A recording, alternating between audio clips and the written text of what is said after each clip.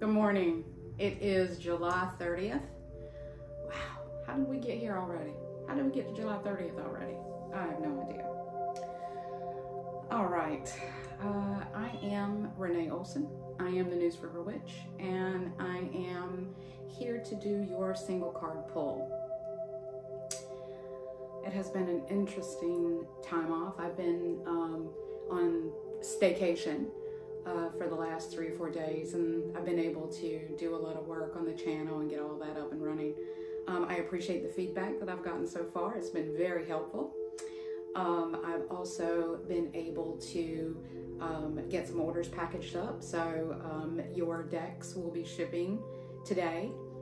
So they should be there by the end of the week, and I will send an email with the video guide as well as the digital PDF that I use for creating the book.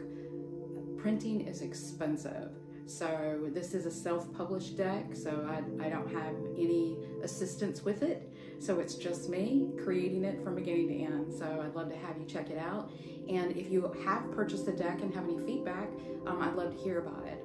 I have this deck, the River Witch Oracle, and I also have the Crossroads Oracle, and that is my devotional deck to the goddess Hekate. I think we might switch over soon. I don't know if I want to do it on Lammas or if I want to wait, you know, maybe on Samhain. I'm not sure. We'll see, but I'll switch over to one of the other decks and share that with you. So let's pull a card. Remember your tea. Very good for you. All right, so here's our card. So I'm going to hold this up for you.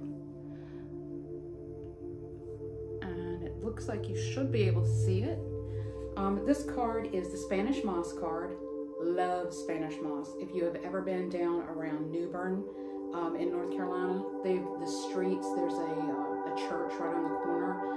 It has beautiful Spanish moss hanging from all the trees. Absolutely love it. Yes, I know it's a parasite, but I absolutely love them. The 3 key words for Spanish moss is intrigue, aging, and shelter. So what does this card mean to us? Intrigue, right? So obviously intrigue is mystery. It's looking within. It is exploring and learning more about what's around you. It's that sense of awe, in my opinion, right? So it's how you're able to connect with those things around you that bring you that excitement. Aging, right? Aging, we all do it. It's only a matter of time. Aging is something that you look at. That's funny, only a matter of time. See what I did there? Anyway, it is a way of moving forward. It's a way of maturing and growing. It's a way of learning.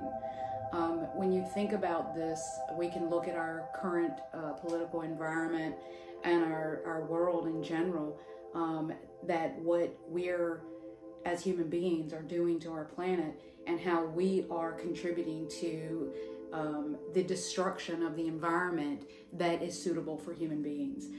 I do not believe for a second that human beings can destroy the planet, right? I believe that human beings can destroy the planet for human beings. And that's what we're doing, basically. We're overfishing our oceans. We are polluting our oceans. We are destroying the soil. There's scientific evidence that the food that we grow in the ground today is less nutritious than the food that our grandparents grew. And that's just, one generation, right? Just one step away. Our grandparents who had farms and who had gardens, their food actually had more nutrients than ours today. And that's the reason you see this push for all these children's supplements, children's drinks, those little drinks that they have, the vitamins, because our food is devoid of the nutrients that we need to live. And that's directly related to what we're doing to our environment. This is what's contributing to the unnatural aging. Right now, they're prescribing cholesterol and beta blockers for children because our food is so horrible. Yeah, bad stuff. And I think maybe this week I'll do a talk about, on Friday, I'll do a talk about how, about nutrition and wellness. because that's something that's very important to me, and I think it's something that we can touch on a little bit. Our next word is shelter, right? So you can look at shelter several ways. Shelter is a structure, right? A physical place, or it is what you're doing to yourself. It's a metaphoric way of protecting yourself. So when we see this card and we think about the Spanish moss hanging above and how it sort of shelters the area that it's in, you want to draw on that energy and decide if you are the person providing shelter or if you are the person who is needing to be sheltered. Depending on where you are at your point in your life, it's going to be one or the other. A great way to think about this is, think of where you are in your life and what this means to you. Maybe it's not a life thing. Maybe it's just today. Maybe today you need shelter. Maybe today you need to shelter someone else. So that's our card for today. I hope it was helpful. Today is the second to the last day, about one more day left of the 30% off discount on the website, and that includes all of my products. It includes the 2 decks that I mentioned, as well as some items that we created for the shop. If you have any questions or comments, please feel free to drop them at the bottom in the comments area. I'd love to hear from you. I love the feedback. Keep it coming.